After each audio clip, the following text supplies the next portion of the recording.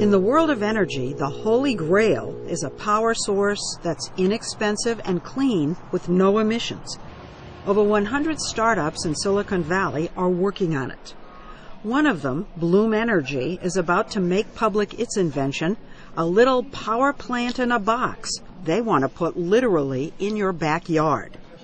K.R. Schroeder invited us for a first look at the innards of the Bloom box that he's been toiling on for nearly a decade. Why is this, the Bloom box, better than solar panels on my roof? Unfortunately, the sun doesn't shine on your rooftop 24 hours of the day. Our box produces electricity continuously and reliably. You know, it's very difficult for us to come in here and make an evaluation.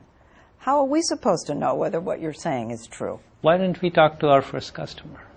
These things fuel almost 15% of the power on this campus. John Donahoe, the CEO of eBay, says its 5 boxes were installed 9 months ago and have already saved the company more than $100,000 in electricity costs. It's been very successful thus far. They've done what they said they would do.